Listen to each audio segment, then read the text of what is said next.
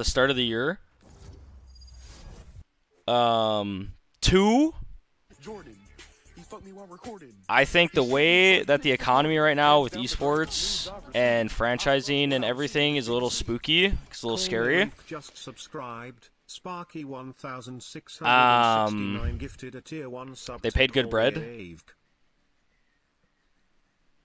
I had a lot of offers to compete everywhere. NA, APAC, and EMEA. Very good offers on very good teams. I will not disclose.